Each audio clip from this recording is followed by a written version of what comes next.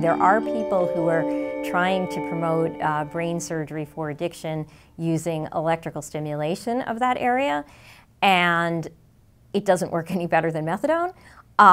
And that's not to say that methadone isn't the most useful drug we currently have, but it does not involve invasive surgery. And I should say methadone and buprenorphine, the opioid agonists, are the best treatments that we have for opioid addiction. And what they do is two things. The first thing is they cut the death rate by 50%, which this happens whether you continue using on top or not. So that's like sheer harm reduction, and that's wonderful. If we can keep you alive long enough that you stabilize your life, that is a lot better than having you die. The other thing that they do is they allow people who are ready to stabilize their lives. So you couldn't tell right now if I was on a maintenance treatment or not, because basically once you get a tolerance to these drugs, you are not high or impaired, and you can drive, and you can work, and you can love, and you can do all of these things. What we don't understand is we think, oh, you've just substituted one addiction for another. No, what you've done is you've substituted compulsive behavior despite negative consequences, and now you just have physical dependence, and that's not a real problem as long as you have a safe and legal supply. I think the most important place to start is that addiction is a learning disorder. It's not a sign that you are a bad person.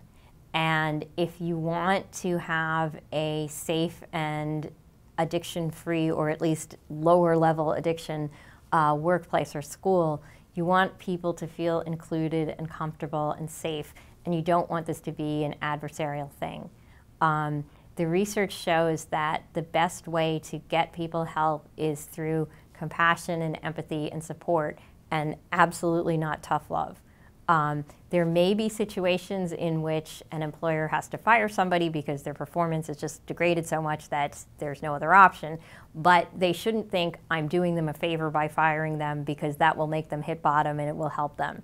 Sometimes that happens, but sometimes they just go on to a life of homelessness and then die.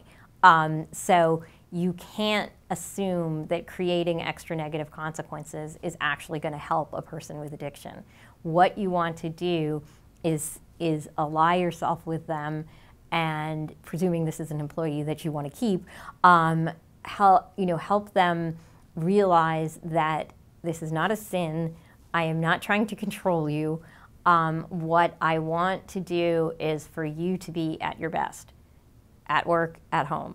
And you're not being at your best right now, so what can we do to help? Well, I think the important way to start that conversation is to first not assume that a problem that you think might be drugs is drugs. The person could be having any number of mental illnesses. The person could be having, there's a million things that could look like, oh, you think they have a drug problem and there's something else going on. So if you approach the person with respect and not assuming that you're going to find a drug thing, unless, obviously in some situations it's completely obvious, but in most situations it isn't.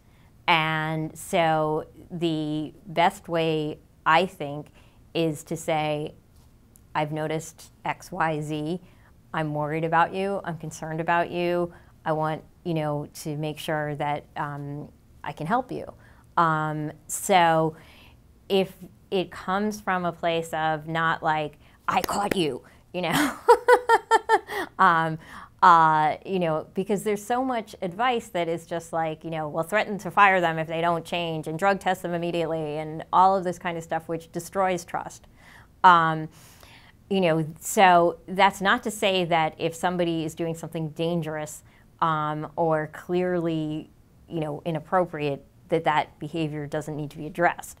But it is to say that you can approach somebody in a confrontational, degrading, and sort of high-powered manner, or you can approach them as an equal human being deserving of respect.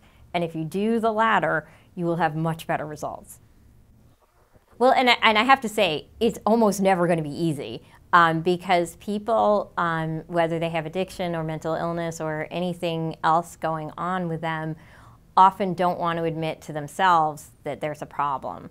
And, you know, in the addictions field, there's been this whole thing, we got to break through denial and everything like that. Well, people have denial for good reasons. If we didn't have denial, everybody would be sitting around obsessing about death. Or at least I would be. You know, it's a defense mechanism because we need defending. So recognizing that can allow you to approach somebody not from an attacking stance, approach somebody from a befriending sort of stance. And that is hard to do, and some people are going to get very defensive no matter what you do.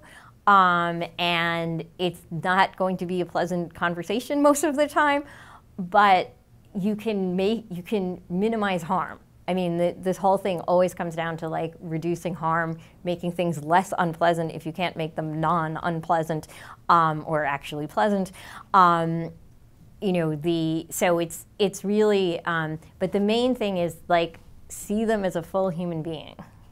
And I think really important in getting people into any kind of treatment is that I always say this to parents or anybody who has an addicted loved one, the first step should always be a complete, thorough psychiatric evaluation by somebody who is not affiliated with any treatment organization, so that you can know going in what the problems may be and what kind of services you should be seeking. You know, there are some absolutely wonderful treatment providers who, if somebody shows up who is not appropriate for their services, they will send them away. There are also, unfortunately, many people who will just take that person to make profit off of them. And they will not help that person, and they will not inform them that, for example, if they stayed on maintenance, they would have a 50% reduction in their death risk. They would just say, we do abstinence, that's good for you, blah. You know, and so I think, you know, again, this is a sort of buyer beware industry. In the rest of medicine, it's pretty easy to say, okay, here's PubMed, this is the treatment for this particular cancer that, you know, has the most evidence behind it, and here's the guy who designed the best treatment, let's go find this person. In addiction, it's like virtually all based on like reputation and advertising, and it is, you know, it is very difficult to actually find programs that provide evidence-based care. This is also a problem in mental health more generally.